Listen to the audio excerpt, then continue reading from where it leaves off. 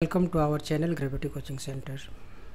Quantitative Aptitude chapter number system. Question number 42. In division sum, the divisor is 3 times the quotient and 6 times the remainder.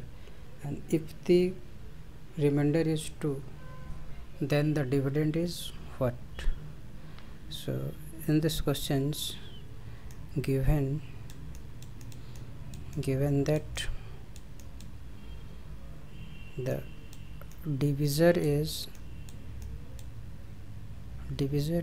equal to 3 times the quotient, means 3q, and divisor is also 6 times of the remainder, and remainder is a given 2.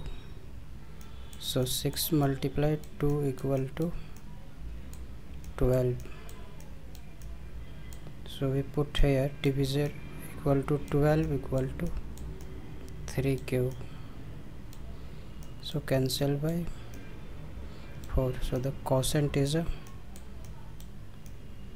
4. So therefore dividend equal to, we know that the formula of dividend is